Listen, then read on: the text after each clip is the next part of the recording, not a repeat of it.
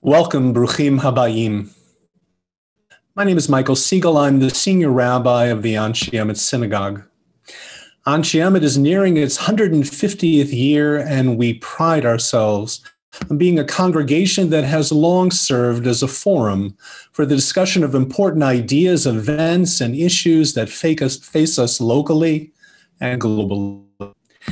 My wife Janet and I have had the privilege of welcoming dignitaries, thought leaders, and members of our community into our home for important conversations.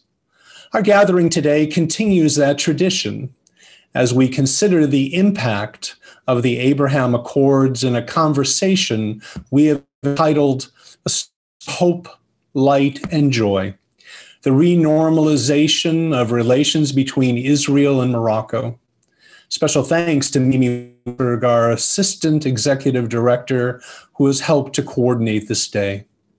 We are honored to co-sponsor this event with the Chicago Council on Global Affairs, a think tank that does so much to advance the public discourse on global issues.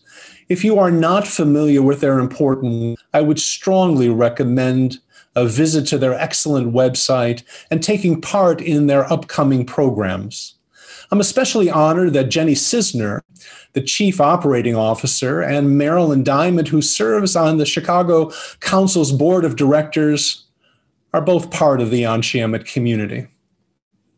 We are living in remarkable times, are we not? Who would have imagined even a year ago that the UAE, Bahrain, Morocco, and Sudan would be joining in signing a document with the United States and Israel that begins with these words: "We, the unsigned, recognize the importance of maintaining and strengthening peace in the Middle East and around the world based on mutual understanding and coexistence, as well as respect for human dignity and freedom, including religious freedom. We encourage efforts to promote interfaith and intercultural dialogue, to advance a culture of peace among the three Abrahamic religions and all humanity." I thought about this yesterday on the Sunday when Jews throughout the world read the story of Moses and the children of Israel leaving Egypt, breaking the chains of slavery and marching forward, and how Pharaoh and his army chased after the Israelites and trapped them in front of the sea. It appeared as though there was nowhere to go but back to the past, back to slavery. Yet, as we all know, the sea split and the people walked through in safety. Who could have imagined such a thing? And yet it happened. A new day had dawned, a song of wonder was sung, animated by faith, hope, and a sense of wonder. I believe that we are in such a moment when our eyes can scarcely believe what has transpired. The Abraham Accords is a wondrous achievement that has parted the waters to new possibilities of cooperation and security that will benefit all peoples in the region and beyond. All of the leaders who signed the document showed remarkable courage and vision. All are worthy of praise. Most certainly, His Majesty King Mohammed VI played a significant role, as did his father, King Mohammed V, in laying groundwork over a period of years that helped to make the Abraham Accords a reality. Ladies and gentlemen, we would well to pay attention to another lesson that the Torah offers us this day. Kriyat Yam Suf, the splitting of the sea, happened at the beginning of the story and not the end. A long path remained before the people that would need to be traversed before they would reach their goals. Challenges of every sort awaited them. But we also know that because the people walked together with a deep awareness of the future that they were bequeathing to their children, they persevered and eventually fulfilled their dreams. Abraham Accords mark a beautiful beginning. Borders are opening, cooperation has begun. More countries will join, and people are traveling, engaging with one another, and learning about each other. The song of the new day is beginning to be sung, but we are just at the beginning. A myriad of issues need to be discussed, not least of which are those relating to the Palestinians. But on this day, let us thank God that we are on this path, that we are on the way. As we begin our program, I do want to acknowledge Marilyn Diamond, who serves as Honorary Consul General of Morocco to Chicago, who was the inspiration and catalyst for today's event. Marilyn, we thank you for all that you do and for making this gathering a reality. Special thanks to all of our panelists. We are truly grateful that you have taken the time to share your wisdom with us this day. Finally, it is so special to have Mr. Andre Azoulay with us this day. Mr. Azoulay is a true hero in our time. He has served as counselor and most senior advisor to King Mohammed VI of Morocco as his father. All of us applaud you for a lifetime of service to the Kingdom of Morocco and to the Jewish people. And I should note that in a trip that our congregation took to Morocco, our time with you marked one of its highlights. And we look to each of you, all of our panelists, to learn, to grow, and to continue singing Song of Hope as we go forward together.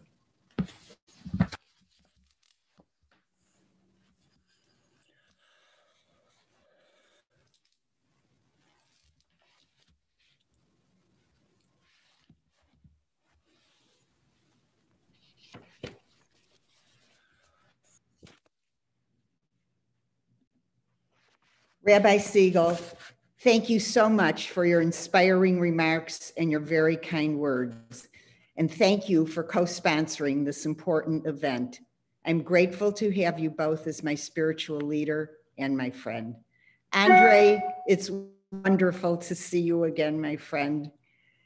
And I thank you on behalf of everyone for sharing your time and your wisdom with us today. We're here today to talk about the renormalization of relations between Morocco and Israel, how this came to be, why it is unique within the Abraham Accords, and where our experts are going. Andre, before we begin our conversation, I'm going to speed race through history to provide a context audience to this consequential decision. Morocco is home to North Africa's largest Jewish community, which has been there since ancient times and grew with the arrival of the Jews expelled from Spain in 1492. The Jewish population of Morocco reached an excess of approximately 250,000 people in the late 1940s, making it 10% of the national population of Morocco. Today, about 1,000 Jews remain in the country. Andre, you have no peer. You have had a front row seat to the history of modern Morocco. Your intelligence, your integrity, and wisdom have placed you in a role described by Rabbi as counselor, senior advisor to King Mohammed VI and his late father, King Hassan II. You have also distinguished yourself on the world stage as leader on issues of interfaith dialogue and peaceful coexistence between individuals, communities, and countries. Let's start with your experience living as a Jew in Essaouira, Morocco, your birthplace. How do you think growing up Jewish in Muslim majority Morocco during the Holocaust shaped who you are?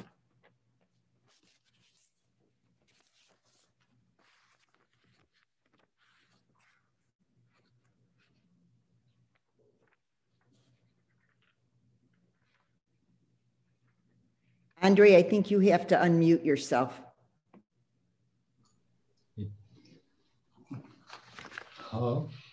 I'm so good. Thank you, Marilyn. Thank you, Rabbi Siegel, you were both so kind and so generous with your words about me. And I am also deeply grateful to you to have me this evening in Morocco, attending this panel and this webinar. It's a very special time for all of us. Very special and very challenging. Let us tonight celebrate. Celebrate, as you said, this unexpected but much expected by all of us in the region to restore hope, to restore trust, and to restore confidence. Confidence in the whole region.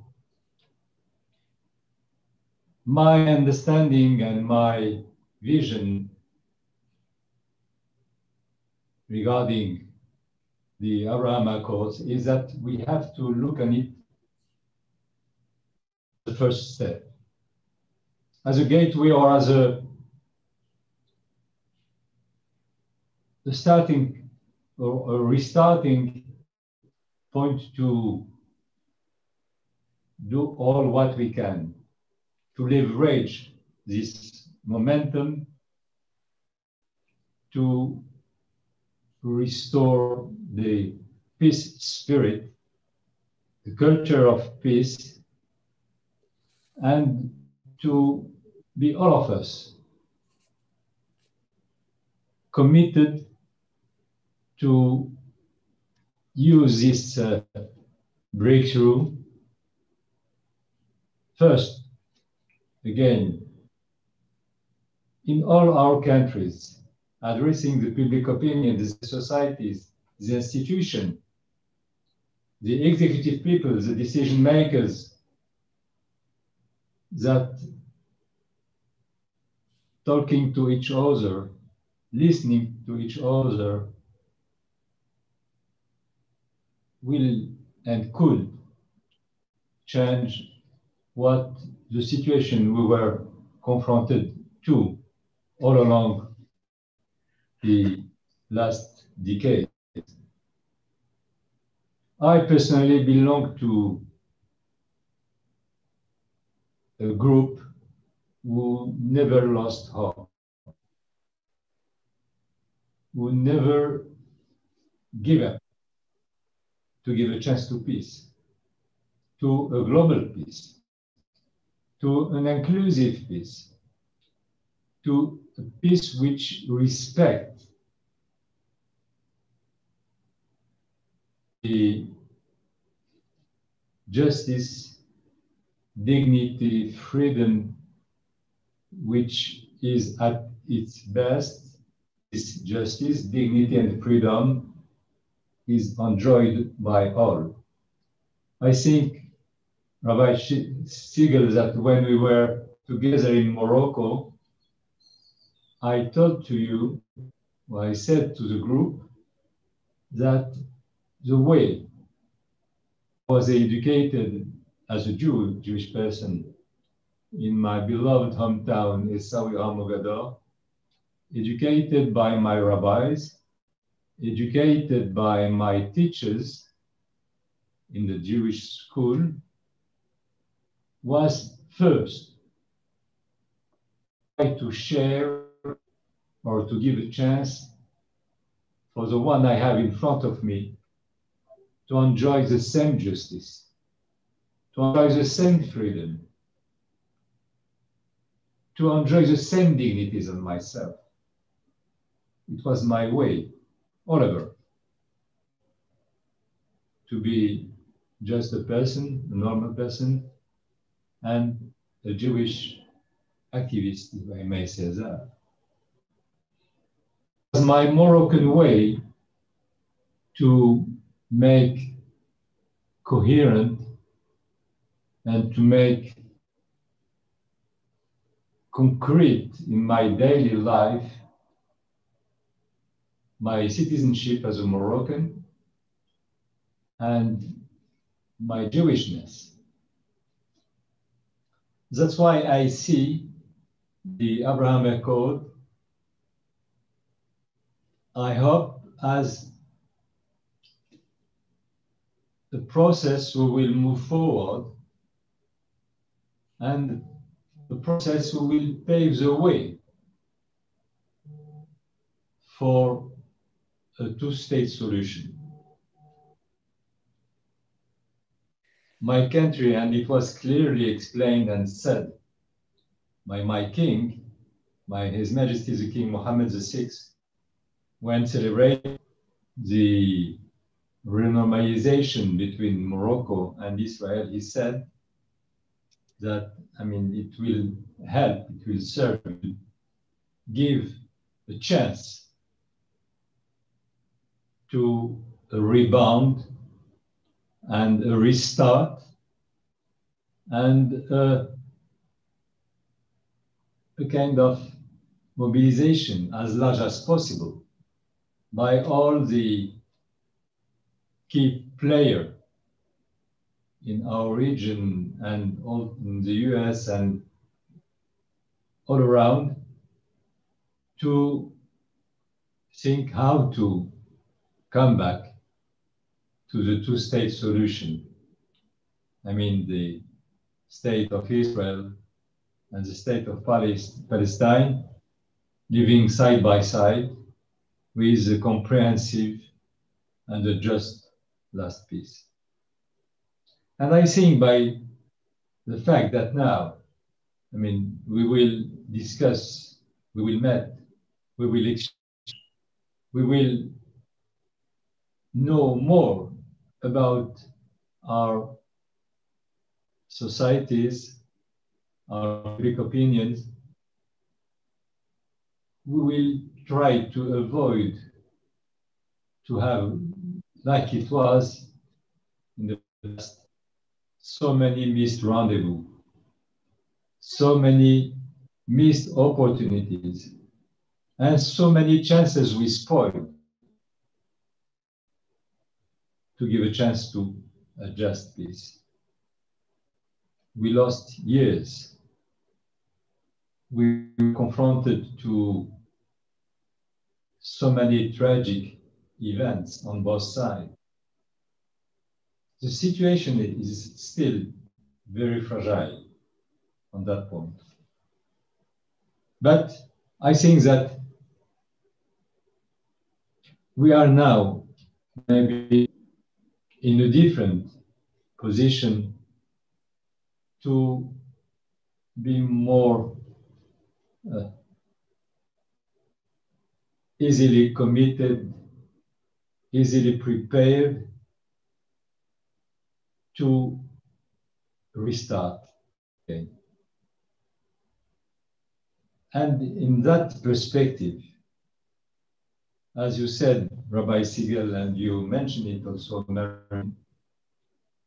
Morocco is definitely a key player because we have this very strong, powerful difference and asset by, having, as you said, a Jewish, very solid, very deeply rooted in the mindset of the Moroccan people living in Morocco or living abroad, of what was, the intimacy, the proximity, the confidence, and the coexistence, not the coexistence, if I may say, way we were all along together, Muslim and Jews, for centuries or millennia. And there is a kind of Moroccan magic, you know. Well, not so many now as a Moroccan Jew based in Morocco, few thousands. As it was said, 15, 16 years ago, we were close to 300,000. Magic of Morocco. The magic for us, Moroccan, but for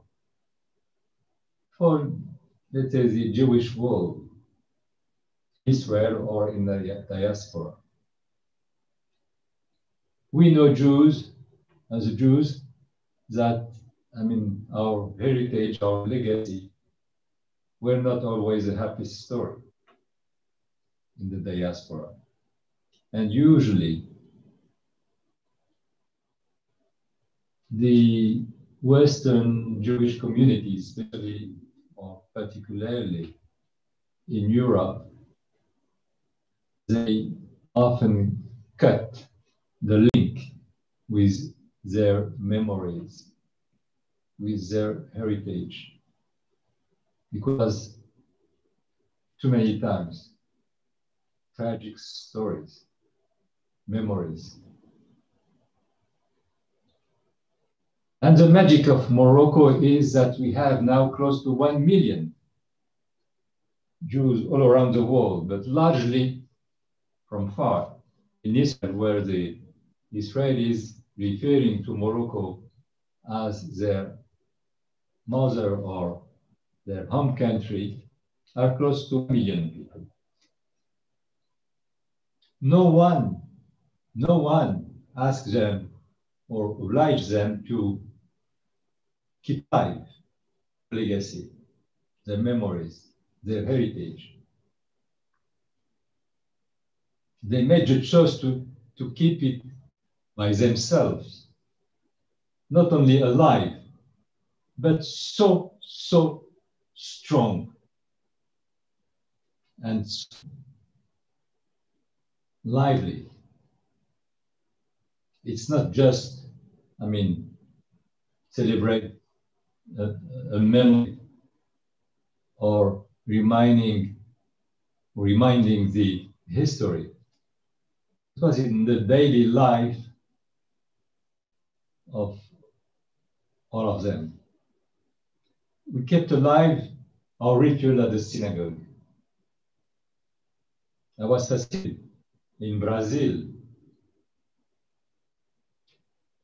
Manaus, Belém, cities where so many Brazilians from Moroccan origin who married in mixed marriage Indians. And I was fascinated listening this, the children of this mixed marriage, praying in the synagogue with the Moroccan ritual, the Moroccan musical tempos. I was always fascinated when meeting all around the world, in Shanghai or in Moscow, in London or in Madrid, Jews.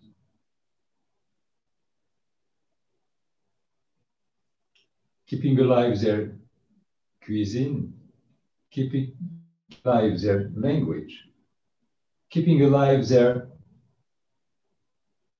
literature. I mean, all the ingredients of their daily life with the flavor, with the color of Morocco everywhere, generation after generation.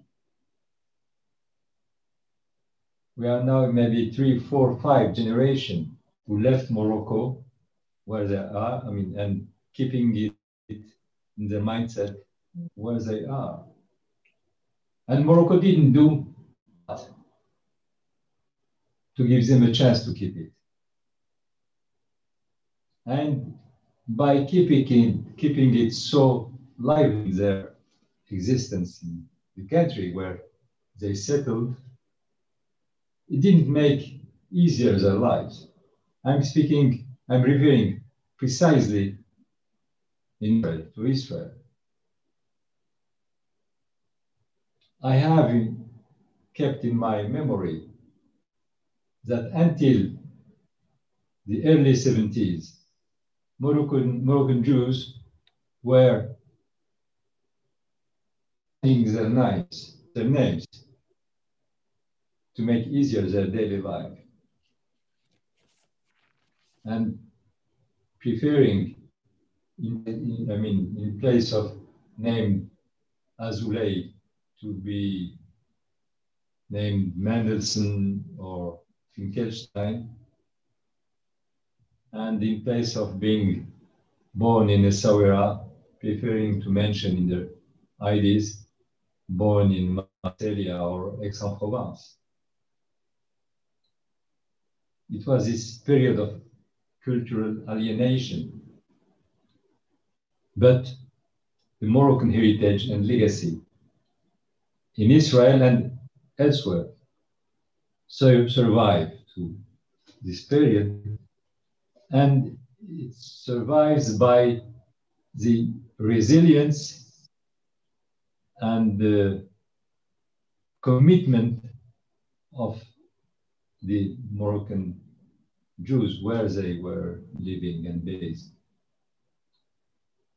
And it was a kind of exception in the Jewish world, Jewish diasporas. And if they have done it, if we have done it that way, it was because, we have not the tragic legacy or the tragic heritage many of our fellow Jewish friends have been confronted to in so many places.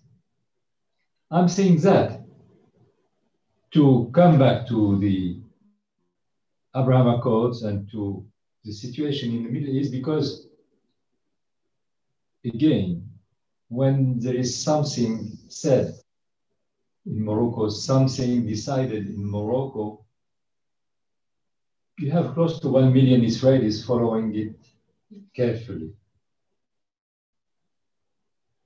feeling part of this situation,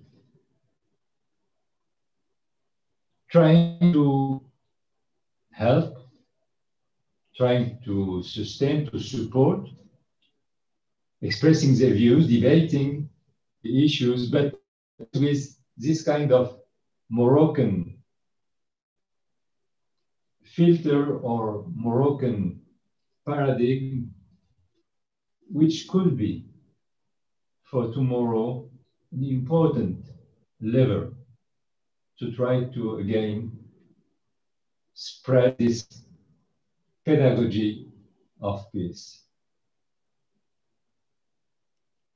And to tell the countries where they are that there is a good and a peaceful future between Jews and Muslims, between Arab countries and Israel, between our civil societies. And let me, maybe I've been too long. Marilyn, please feel free to stop me and to, when it is. Let me conclude on this first introduction.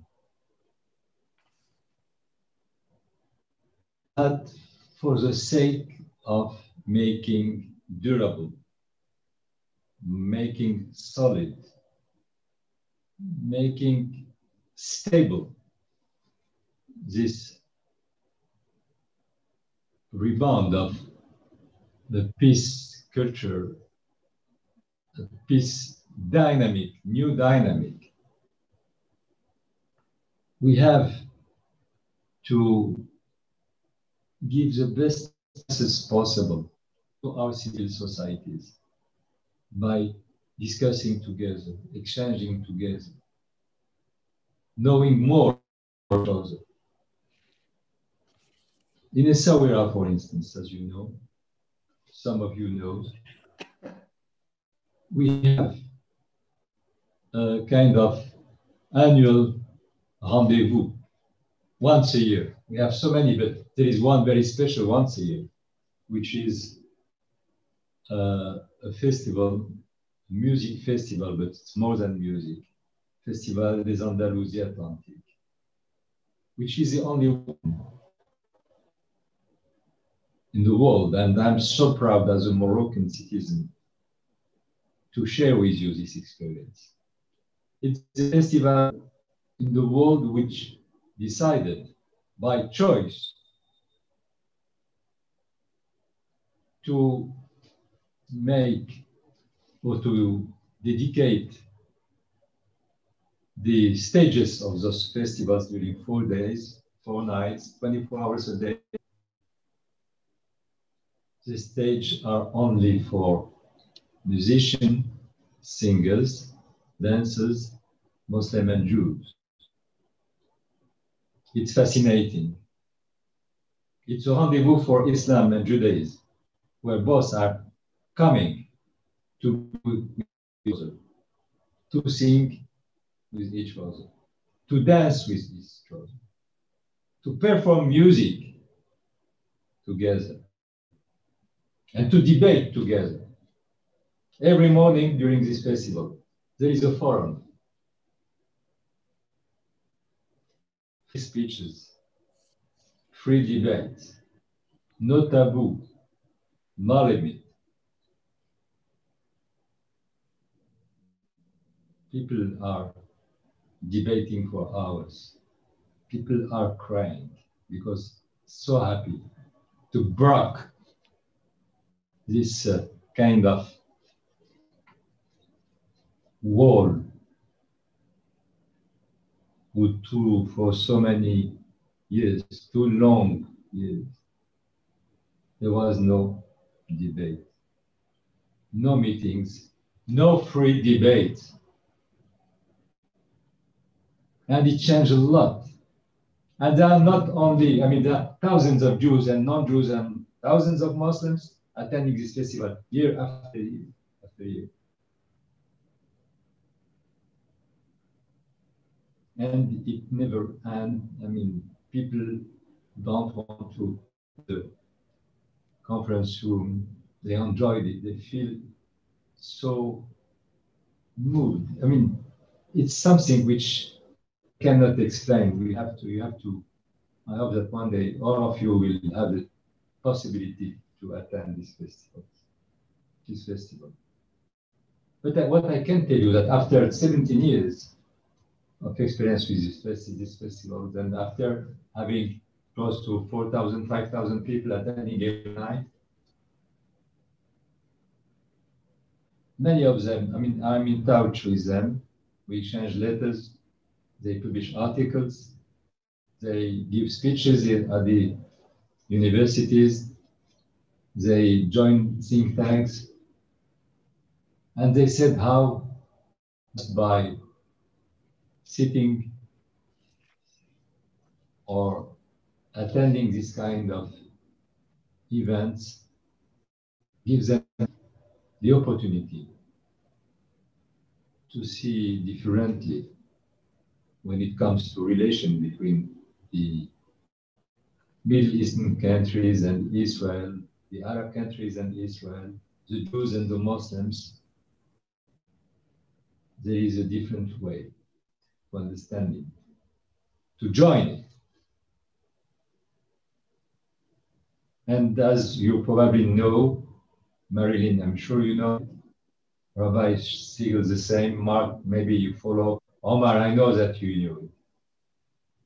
His Majesty the King Mohammed VI, a year ago, but the fact, I think that it was in January 2020, January 15, he came to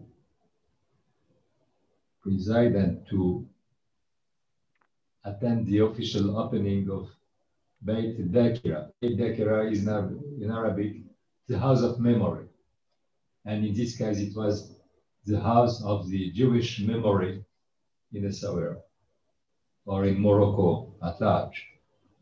But Essaouira was probably the only city in the Muslim world from Morocco to Indonesia, who usually you don't find in Islam, on the Islam soil, a non-Muslim majority. The case in the Sahara in the 19th century and the early 20s, where the Jews were the majority. And the Sahara at that time was, in the 19th century, basically the economic, the diplomatic capital of Morocco, and the King Mohammed III was largely based in the Sahara. And speaking to you, and you are in Chicago, I think that I said that when we met Rabbi Siegel, and I said that to you so many times, Marilyn, that the very first Jewish person elected in the US history, elected at the Senate, first Senate, one Moroccan Jew from a family of Essaouira, a Jewish family from Essaouira. And it was also the Mohammed III, the Sultan at that time, who made Morocco the first country in the world to recognize America, based in Essaouira. And I know now, after we made some research for the library and the study center of Beit Dakia, that the person who contribute to the writing of the Treaty of Recognition by Morocco of the United States of America was the grandfather of the one who was elected time after. David Levi was the one elected, and his grandfather was one of the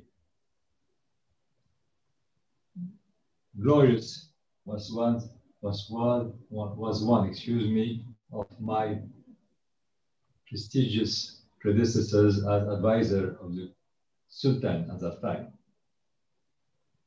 So I was fascinated by this story, and also by the fact that between the two, the grandfather and the grandson, the father of the one who was elected wrote and published one of the very first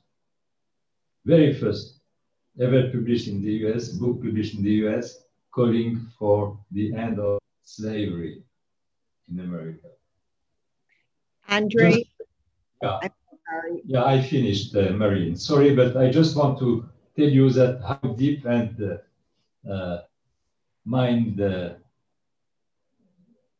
how deep and strong is our heritage was. Sorry to have been too long. Not at all. I just would love to get to some more questions, but I think our time is up, and I thank you for enlightening us and filling us in on the unique history of not only the experience of Jews in Morocco, but how they carried that forward out into the diaspora. Hopefully during the question and answer period, I will get to ask you a couple of questions that we didn't have time for, unfortunately, but it's always a privilege, Andre, to be with you and to have you share your experience and your wisdom with us. Thank you so much, and we'll see you back during the panel discussion. We're going to break now for about 2 or 3 minutes, just so we can transition into the next section of the program and give anybody a chance who wants to get a drink or whatever, and we will be back with you in a couple minutes. Thank you so much.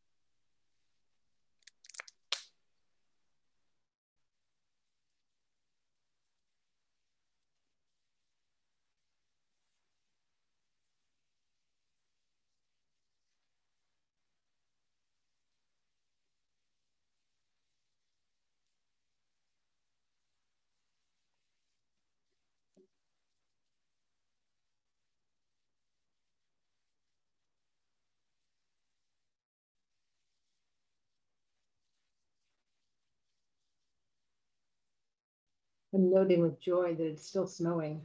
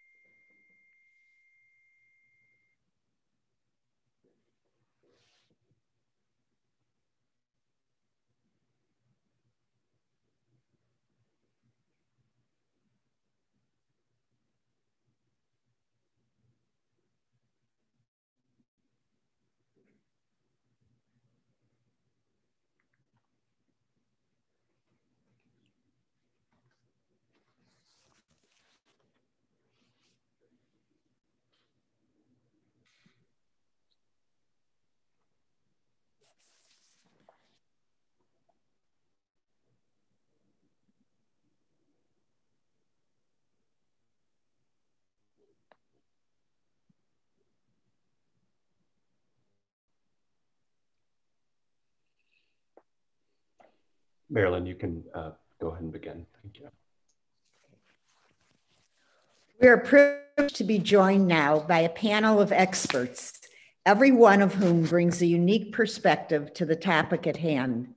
On a personal note, each of you has enriched my life and stretched my mind, and I have no doubt that by the conclusion of the program, our audience will share my sentiments.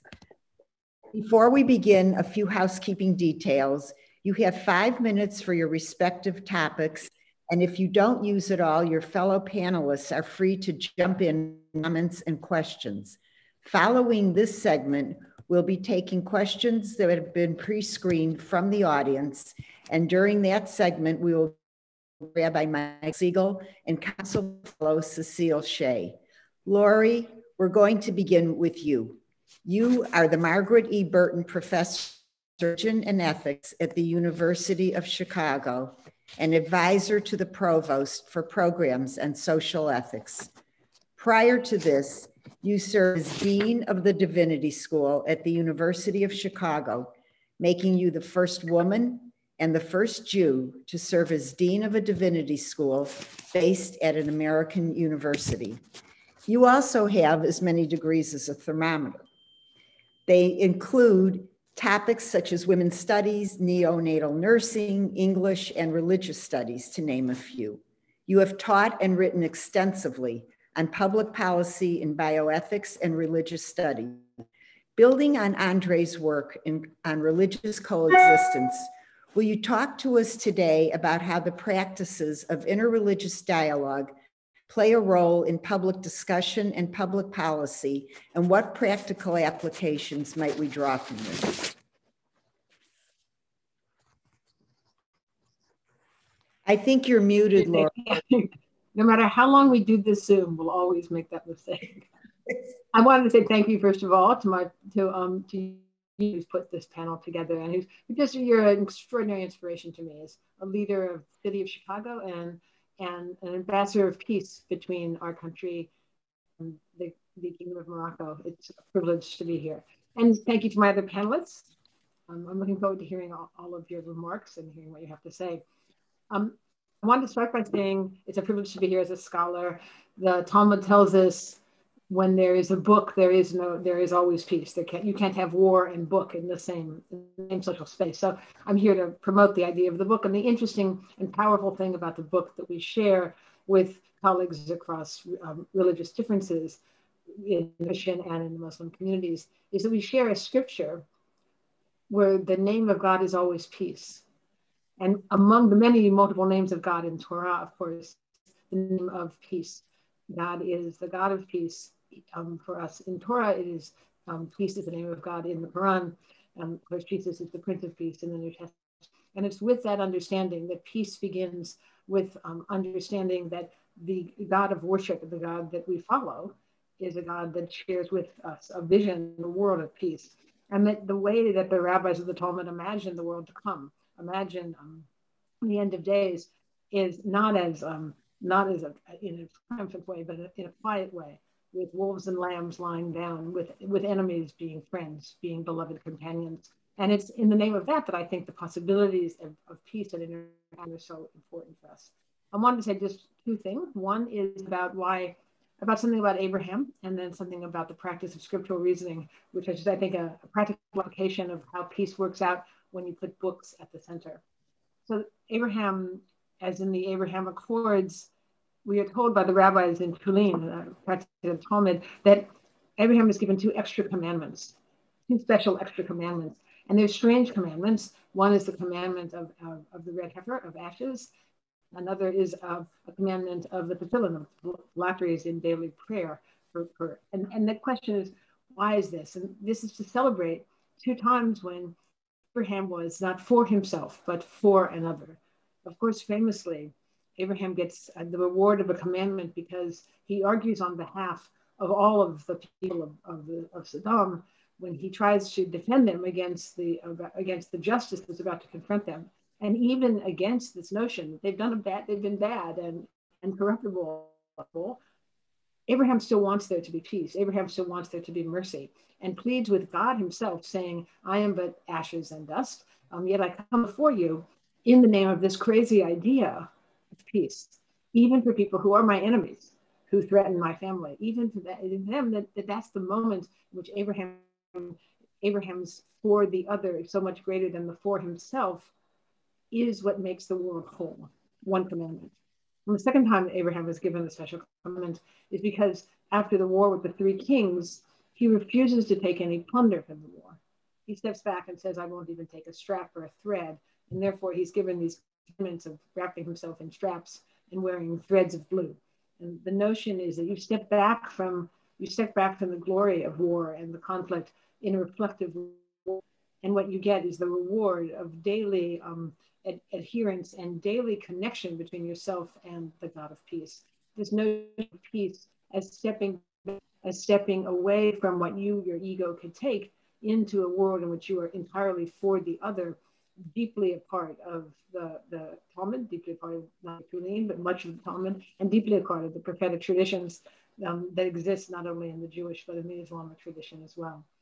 So in the name of that, in the name of those Abraham Accords, Abraham is said in the Talmud to give these mitzvot to all of his children, meaning Ishmael as well as Isaac.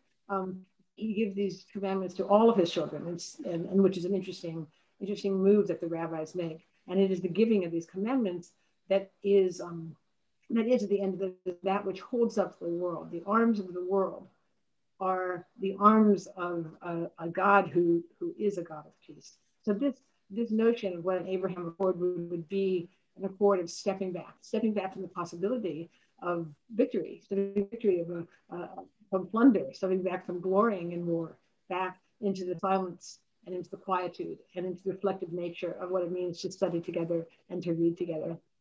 For the past 25 years, I've been involved in a practice called scriptural reasoning, which is a bringing together of Jews and Muslims and Christians to read together the text that we share in common, the text of Torah, of the Quran, and of the New Testament. And in that practice, what we found is the extraordinary way in which different communities that actually share much about how we think the world is organized and ordered, the primacy of the good, the nature of the being for the other as the center of the world, how that practice, in fact, has enabled us to make peace in rooms small and in rooms large. You see in that coming together, when our three religious traditions, our scholars come together and read together and think together, the possibility of a world in which, in fact, there is a time of quietude and peace. There is a time of reflection, and there is of sharing both the joy of scripture, the joy of scholarship, and the possibilities that it creates. The accords that we celebrate today, and take a moment to celebrate the extraordinary wonder of the possibility of peace in a region that has seen so much conflict. The accords we celebrate today take time to say, isn't this a moment of beauty and light in the middle of a world that is so torn and so angry and so terrified of one another? These accords are also not only just formal accords of trade, formal accords of diplomacy, as important as that is, but they're also accords to read together. They're also accords to see our scriptures through to get to one another. They're also the possibility that, in fact, times of study can be shared as well as times, as we've just learned, of dance and song. And it's this study that is so central to our traditions that I feel enormous trust in, enormous faith in. It's my hope that in a world where we can meet face to face, we can also meet text to text, spend time reading our text together, minding our text for the great beauty that's there, and reading again the name that we find, the name of God, that is, of course, the name of Shalom, the name of peace. Thank you. Lori, thank you so much for sharing those important insights with us. And as my grandmother used to say, from your mouth to God's ears. So a couple of our panelists seem to have disappeared, but I'm going to take advantage of Omar being here right now. And Omar, we began the program with Andre, and I'd like to talk to you and pick you and Andre in a way as bookends, because together you are bookends to the unique cultural, political, religious, and social ecosystem that is Morocco, an ecosystem that nourished Andre's work and commitment to Muslim-Jewish relations and your work on the Jewish people of North Africa with a focus on the Holocaust. Omar, you are Associate Professor of Sociology and Cultural Anthropology at UCLA and an academic advisor to the United States Holocaust Memorial Museum in Washington, D.C. You were born and raised in an extended family on an oasis in southern Morocco to parents who had no formal education. At an early age, you practiced farming and herding. To that end, I have a couple of questions for you. Talk to us about your path to education and how it came to be that you developed an interest in Jewish-Muslim relations in Morocco with a focus on the Holocaust. Thank you, Marlene. It's really an honor and a privilege to share this stage with this esteemed panelist. Let me first situate my work before I talk about the focus on the Holocaust, or at least the Vichy, what I call the Vichy policies in North Africa. I began my work as an anthropologist and a historian focusing on the Jews of the Sahara. And the reason why I did this work, because I wanted to shift the focus from studies, histories, and anthropologies on Jews that focus on Jews to studies that focus on Muslims. Because as Andre mentioned, you cannot talk about Judaism in Morocco without having a discussion about Islam and the relationship between Jews and Muslims. So, and in order to do this, you have to dig out stories of Muslims. You have to tell in absence, as Jews migrated and left to Israel and other part of the world, as you start seeing this absence of Jews in the Sahara, that's my focus, my primary focus at the beginning of my research, then how do you account for these memories? What is the relationship? How does Judaism survive in these areas where there are no Jews, but there are still, their shrines, their cemeteries are still left there. So that was, for me, the beginning of this research. And what I learned from this research, especially from the wisdom of the great-grandparents and the parents, is that these connections were built on relations, on social relations, on economic relations that were grounded in understanding, in indigenous understanding of Judaism and Islam. And because of that, that's why I think when Jews left and Moroccans stayed, when Jews come back, that connection has always been maintained. And it has also, as Andre mentioned in his introduction, it has survived because of how these generations, older generations, were able to communicate these stories to the children and the grandchildren. So that's what I would say as far as the beginning of the research, where the research started. I want to ask you another question, picking up on comments that Andre made about the commitment of Moroccan Jews who live in the diaspora to Morocco. Last year, I attended an event in LA where you were a keynote speaker. It was a tribute to King Hassan II and King Mohammed VI, and it was sponsored by a Moroccan synagogue.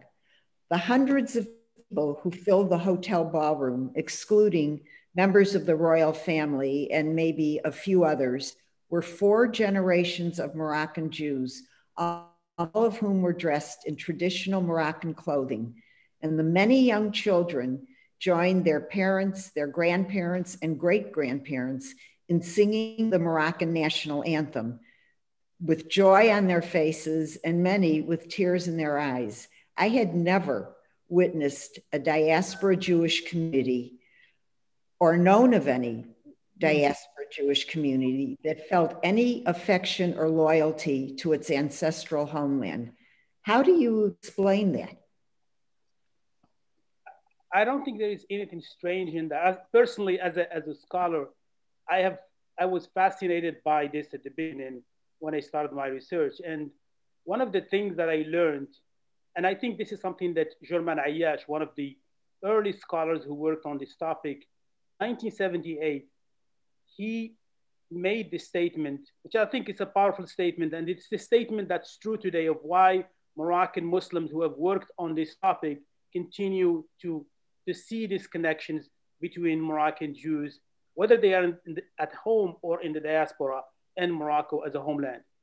And one of the things that German Ayash stated is that as Jews leave, researchers and scholars have 2 opportunities. The ones who are at home, I mean the Muslims, they have to continue to study and to continue to build on this tradition so that even in the absence, those connections, we can understand those connections. And the Jews who left, who goes to France or Israel or other parts of the world, they have to focus on the rituals and what these communities are about.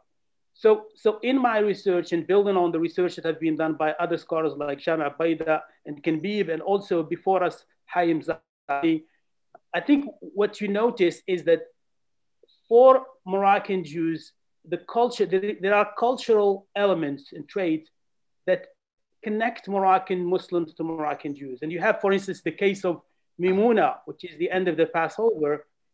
Before the return of the leavened bread, no table should start, or no eating does not start with food that's being prepared by Jews. It's food that's being that's prepared by Muslims. So those cultural, before we talk about this connection, it's in most ways built on those cultural understandings, those relations that were and maintained, but they were also built on an understanding of not separation, I think crossing between Judaism and Islam, which is embedded in a unique Moroccan cultural milieu.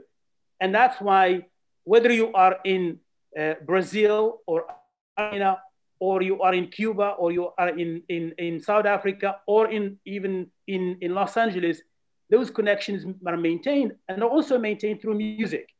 So Andre talks about music. So you have to away from the festival. The festival is just another articulation of these relationships.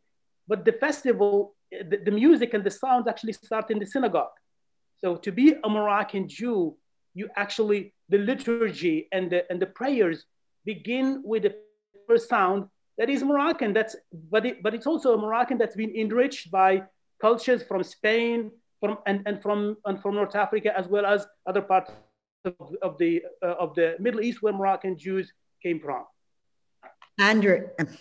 Omar, thank you so much. I just want to say to our audience that you can see what a superb scholar Omar is, but he also, when he writes with the soul of a poet.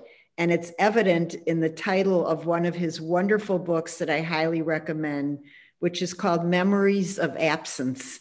And it's the story of the memories of the Jews who have left Morocco. So thank you so much, Omar. And we'll, I'm sure, hear from you again during the Q&A. I'm now going to turn to Ahmed. Ahmed, can you turn your video on? Ahmed? Can you see me, Marilyn? Yes, I see you. Hi, Ahmed. Hi, so good to see you again. You too. Ahmed, years ago when we met in Chicago, I knew that I was in the presence of an extraordinary person. And that impression only grew over the years as I continued to witness the breadth and depth of your intellect and integrity, as well as your remarkable modesty and humility. And I can honestly say that if I had half of your competencies, I would be absolutely obnoxious. So, in your role as Secretary General of the Rabita Mohammadiyya of Ulemas, you oversee the training of imams from countries around the world in Morocco's moderate Maliki school of Islam that embraces acceptance and coexistence.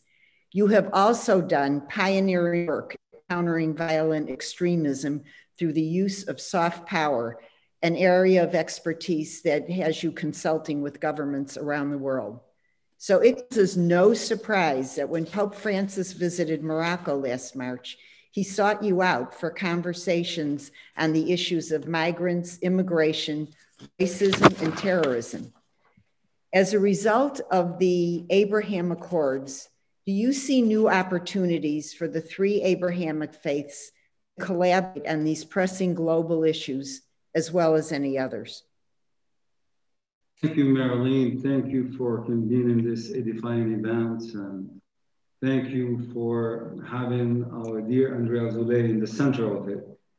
Andrea has taken us so generously in the genome of the Moroccan emotional and psychological and cultural dimensions with such clarity that we see the depth of this identity. And thank you, Omar, for devoting such precious and quality time to this. Thank you, Lori, for addressing this opportunity and talking about the Abrahamic attitude that the world needs so much. Our world today knows 5 burning problematics. And this is what brings this interfaith exercise to its functional dimension. It is not just kumbaya. It cannot be just cosmetics. It needs to be functional. And I mean by the 5 big axis burning problematics, the axis of fear. We, members of this extended family, are so scared of each other to the extent that we invest yearly basis $17 trillion on weaponry, $3 trillion direct expenses, and $14 trillion collateral expenses. This divided by humans on the planet would give us nearly $2,000 each. Is it not functional to invest in interfaith dialogue, to spare this money and to have it invested in some functional edifying areas? 2, we are in an era in which we have become the Anthropocene, which means the disease of the planet, because we cannot see further than our present reality.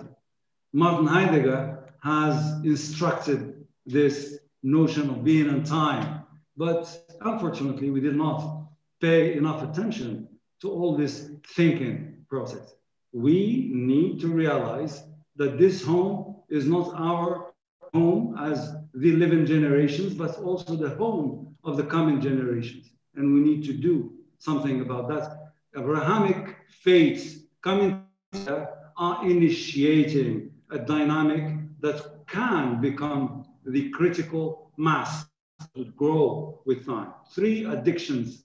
4, we're talking about the Titan wars that threaten that a nuclear rocket hits the bottom of the Atlantic or the Pacific Ocean, and then magma comes out, game over. So it's serious, it's very serious. Investing in this direction that you're starting today, Marlene, Rabbi Siegel, and all esteemed panelists, is something that we need to invest in, to promote, to take care of, because this is the future. Extremists are just one emanation of the resistance, one emanation of those tools that have been elevated under the name of identity, under the name of devotion, under the name of religiosity. But at the end of the day, they do not see how close we are, how fragile these little tiny pale dots are. So this event, and unlike events, are not just cosmetics, they're not just combined, they are functional, and we hope to see more of those. Extremism has its roots also in fear, has its roots in perplexity, has its roots in confusion, and we need 3 kinds of power: the power of clarity, the power of beauty, and the power of functionality. And Andre, what you're doing is just the elevation of beauty. Be the voice of the voiceless, to be the expression of possibility in such a world. So they are driving magnetisms, and I'll just shoot them by names. The first magnetism is the magnetism of unity. They're preaching it without realizing it. The second magnetism is the magnetism of dignity. The third magnetism, the magnetism of purity, practicing religion the way the prophets of Islam used to practice it. The magnetism of mastery. And 5, the magnetism of salvation. And they are just playing those dreams and dragging in naives, dragging in the wood for the oven, those youth who would just be brought to die and to keep the machinery of those billions of dollars turning billions of dollars through human trafficking, weaponry trafficking, narcotics trafficking, merchandises trafficking, antiquities trafficking, and so on.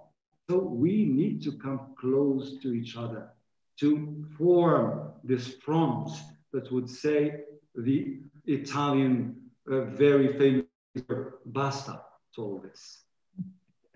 Well, I would never say basta to you ever, but our requiring that I say to be continued, Ahmed, to be continued. My pleasure. I'm going to turn to you, Lonnie.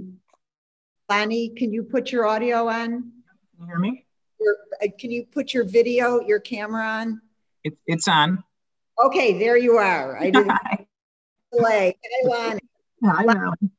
You are no stranger to challenge. You assumed the role of Midwest Regional Director of the ADL, Anti-Defamation League, at age 36.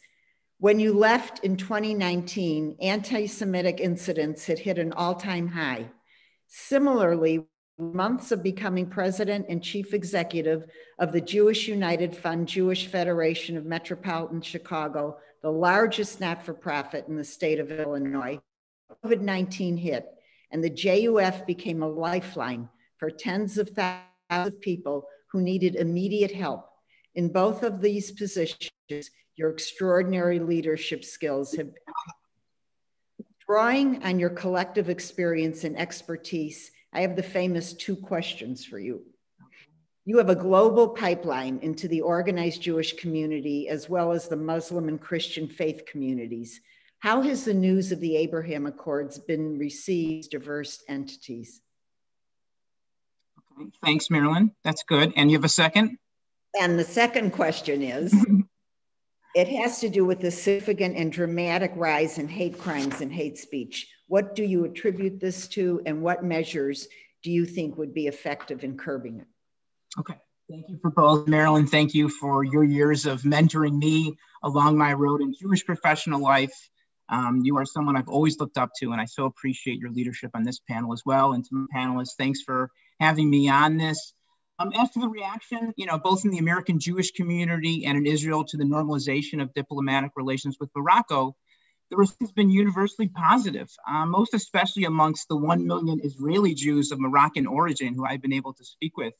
And I think the reason this agreement has been received with such approval, and in fact, I would say joy, is because of the informal and quiet set of positive relations that have taken place over the past 3 decades, which has been chronicled in this hour and a half or so by many of my panelists. So in other words, the establishment of public formal relations with Israel is seen as a natural outgrowth of the informal quiet relations that have taken place for so long. And the opening of full diplomatic relations serves, I believe, as confirmation of the earlier Abraham Accords. For many in the Arab world, they have come to now that good relationships with Israel is in their vital interest. And for me, on a local level, we've seen nothing but widespread approval, and it gives us yet another opportunity and commonality with our friends in the Muslim world. So we view this as a positive. And as Lori said, in a year, or now getting on the 2nd year of such blight and such really negative news and seeing so much destruction around us, something that's positive that brings people together and countries together is so welcomed.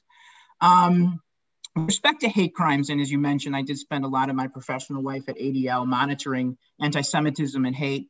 I'll say a couple things. One is there is a rise in hate crimes, and that's justifiable, and the FBI continues to release their numbers, and unfortunately we see an increase in the actual attacks against Jews continue to be the highest among religious affiliations. And also, we continue to see an increase year after year. We also see a rise in hate speech, which is harder to quantify, but you can just feel it. But I will say on the positive side of the ledger, Marilyn, is that I don't believe that we now have 50 more million haters in America. I believe that there always has been this belly of people in our country that unfortunately were infected with anti-Semitism and racism, but we were able to kind of keep it underground, so to speak. It was more latent. And what we've seen in the last couple of years has almost been this emboldening of many of these people to feel like their hateful vitriol is actually approved of, and they can kind of take it more into the public square and make it more kind of normalized. And I also feel that those people that we've always kind of been watching are maybe even feeling more detached and isolated in a society, which makes them feel sometimes helpless, and it just kind of bubbles their frustration and hate. As I mentioned, the toxic nature of our polarized system has increased that opportunity and them feeling emboldened. And the last thing I think we can't ignore is the use of social media and the ability for people to rally around hateful ideologies has never been easier in a sense. And unfortunately, many of these people get stuck in their own echo chamber and really, quite frankly, and that then also leads their hate into manifesting itself into real action. So those are some of the things that I've noticed lately. I really hope, and I think in terms of your question about curbing it, it's going to take all of us. It's going to take people with responsibility and a voice to say that this kind of hate and vitriol is not American. It's antithetical to who we are as Americans, and we can't normalize this type of behavior. And as a result, it takes all of us to make sure that these people get put back on the margins and we go back to a society that is harmonious and treats people with respect and acceptance. Which again, going back to these Abraham Accords, that's what we're talking about, which is such a great departure from some of the ugliness that we've seen in the last couple of weeks. Lonnie, thank you so much. And I know we're going to get to discuss this more when we get to the Q&A. So Mark, can you start your video? My video is on. There you are. Hi, Mark. How are you? Good to see everybody. And I know time is short, so please let me know if you would like. All right, I'm gonna jump right in. You barely need an introduction since you're a foreign policy national security contributor to many news stations, including CNN, Fox, Bloomberg, Al Arabiya, BBC, MSNBC, and on and on. You were ambassador to Morocco when the first Abraham Accords, when the first normalization between Morocco and Israel occurred in 1994. Currently, you are the founder and executive director of the Coalition for a Safer Web, dedicated to restricting and interrupting extremist access to internet infrastructure. I'm going to ask you to talk about that, Mark. What advice, first of all, talk about the strategies that you're using to try and interrupt these this messaging in the internet, but based on your work, what advice would you give to governments who are trying to achieve balance between free speech and national security? Well, thank you. Thank you, Marilyn. I remember when we first met, I came to Chicago leading a Moroccan mission, and you were head of the Sister Cities program. And how many years later, look, you're still involved and still providing that leadership. And I want to thank everyone for letting me be here. And most particularly, let me say a few introductory words about my friend Andre Azoulay. I was the first ambassador of Jewish heritage to an Arab country for the United States. And on top of that, I was raised in Israel. So I had the dual, shall we say, mark of enable on me when I arrived in Morocco in 1994. And Andre welcomed me, one of the youngest ambassadors in the history of the United States. I was 42 at the time, and God knows how many years have passed since then. He served as a mentor, as counselor, as an advisor to me and to my embassy staff. There is no one, in my judgment, who deserves to be viewed as a pioneer of peace between Israel and Morocco than Andre. My gosh, he deserves a Nobel Peace Prize for all of the work. And I used to say, when I left Morocco and told King Hassan, if there was anyone I ever wanted to write a biography about, it would be about Andre Azoulay. And I still am saying that, Andre. To this day, I still believe that you are one of the most remarkable leaders in the Middle East. With that said, let's give a context of this discussion and these accords. You started, Marilyn, by saying we really started this process, and it began long before me. King Hassan had a informal relationship with Israel that was behind the scenes, serving as a conduit for Israeli leaders, frankly, courtesy to Mr. Azoulay, who served as a counselor to the king, a primary leading counselor to the king on Middle East issues. When I was appointed ambassador, it was in the wake of the Oslo Accords, and I arrived at a sense of great opportunity for peace in the Middle East. Prime Minister Rabin was alive. There was hope and expectation that this would bring about peace, and indeed the first Middle East North African Economic Summit that brought the Israeli and Arab leaders, Prime Minister Peres and Foreign Minister Peres, Prime Minister Rabin, Morocco, with Arab leaders. We thought that expectations and opportunities would be endless at that point. That conference set the stage. Unfortunately, the Second Intifada brought an end to this, but yet, before I left, I knew one thing, that it was inevitable that Morocco and Israel would normalize its relations. So when I look at where these Abraham Accords have now brought us, as a Democrat who obviously has been involved in Middle East policy for decades, the Trump administration's efforts deserve to be commended. And we are grateful that at this point in time, Morocco joins Bahrain, joins the United Arab Emirates, and as well as perhaps other countries, including Sudan, in normalizing relations. But let's understand, this didn't come about in a vacuum. It came about because of the threat that Iran poses to the broader Middle East and to not only Israel, but to Arab states. And also because of the paralysis that took hold in forging any two-state solution between Israel and the Palestinians. And so if these accords are going to have the duration and durability that they deserve, a two-state solution is going to be necessary.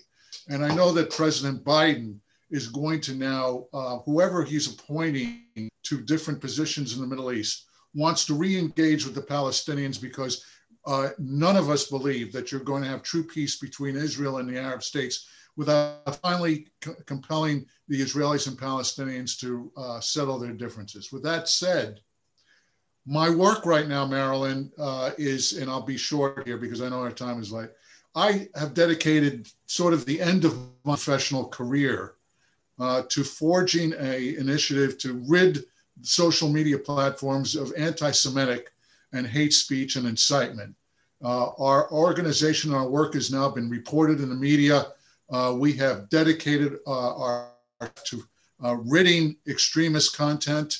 I work with the FBI, I work with police authorities, and I work particularly with Congress and with the incoming Biden administration to forge new policies because of the threat of extremism and the threat that we see from leaders in the Republican Party and, shall we say, fringe elements in the extremist left who are using the social media to promote anti-Semitic extremism. And so this is the work that I'm engaged in day in and day out. And it's going to take, shall we say, new regulations, new initiatives from Congress, and most importantly, efforts to shut down the fringe social media platforms that promote anti-Semitism, both here as well as in Europe. Thank you, Marilyn. Thank you, everybody. Mark, I wanted to ask you a follow-up question on that. We know that the dark web is being used by both nation state and non-state actors.